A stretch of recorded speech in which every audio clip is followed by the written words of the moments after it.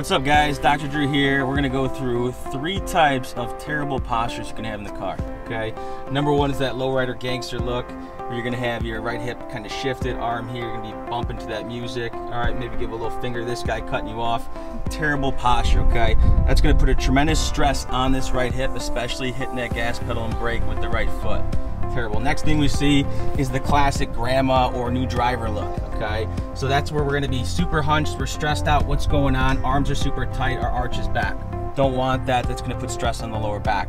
Last one, super kind of just chill, side to side, hanging out, not really knowing what's going on, right? We don't want that. Let's drive safe, let's go through it properly. So 3 things you need to do. First is we gotta keep the legs at 90 degrees. You shouldn't be arched back. So what you wanna do is bring that seat back, start a little bit farther, okay? Make sure these legs are at 90 degrees from your feet all the way down from the knee to the hip.